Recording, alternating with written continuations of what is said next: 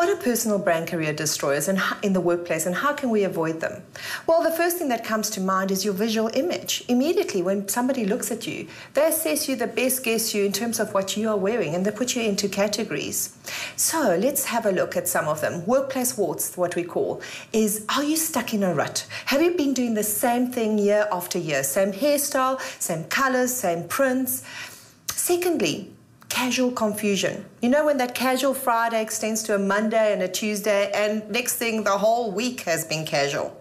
Thirdly, ladies, showing too much skin. Remember that, the cleavage, the short skirts.